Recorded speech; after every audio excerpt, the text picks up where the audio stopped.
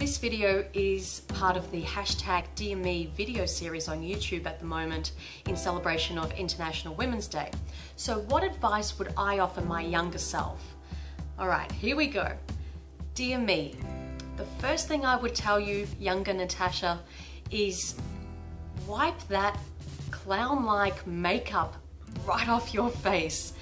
Stop putting those toxins onto your nails with the fake nails and dyeing your hair all different colors. Stop putting those toxins into your body and stop wasting your time.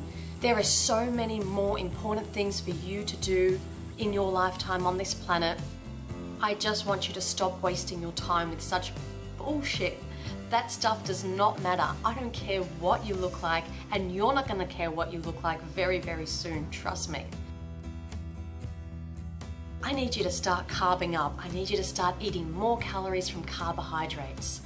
I need you to start going to bed earlier. You're really going to want to do that, and you want to start exercising more.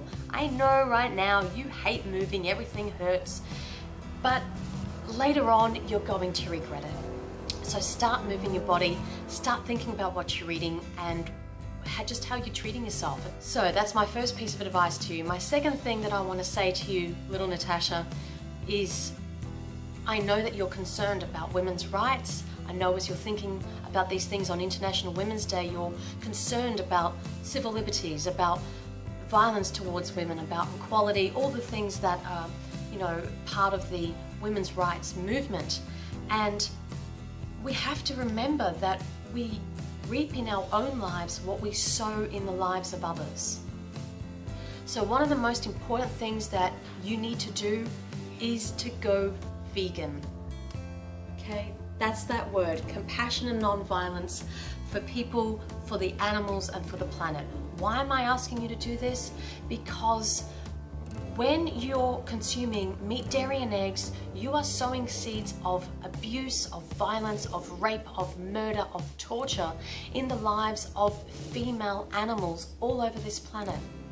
So when we're talking about women's rights, we're not just talking about humans, about human women. We're talking about females on this planet, including non-human animals. And they suffer so greatly.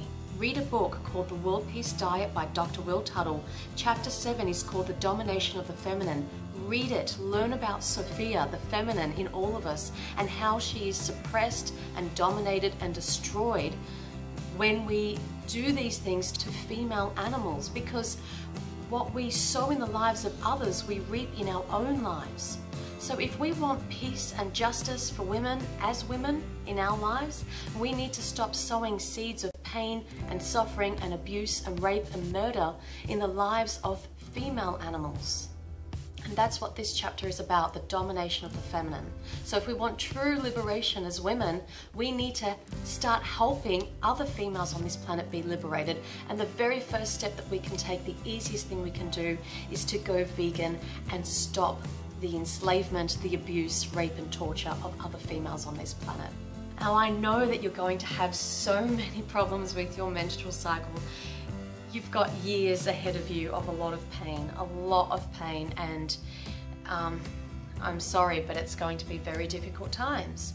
So again, what can you do? You can stop the domination and the manipulation of other females' reproductive systems and menstrual cycles, and we're talking about egg-laying hens and dairy cows. While you're still eating dairy and eggs, you are contributing, you are paying someone to torture those female animals, and then you're putting that in your body. Once you stop eating those foods, your health will improve, your period, your menstrual cycle will be so much better. You will rid yourself of this pain one day, I promise you. But again, we reap what we sow.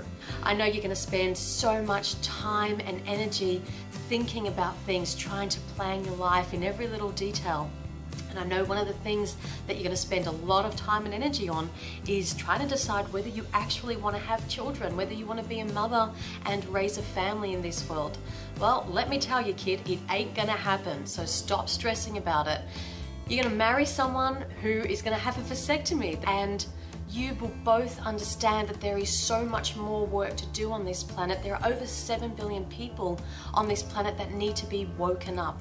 And it's going to be your job to go and help spread this message and wake those people up. You're going to decide that bringing one more hungry mouth into this world is just not the path for you. You're going to help educate and revolutionize the lives of other people that are just stuck in this system, in this mindset of creating pain and suffering for others and thinking it's okay. So don't worry about whether you want to have children or not. It's not going to happen. Your calling is to help the people that already exist in this world. Save as many animals as you possibly can in the process. So that's my advice to my younger self, and now I'd love to hear from you guys. What advice would you offer your younger self? Post down below. Thanks so much for watching. Give this video a thumbs up if you've enjoyed it, and I'll see you next time, guys.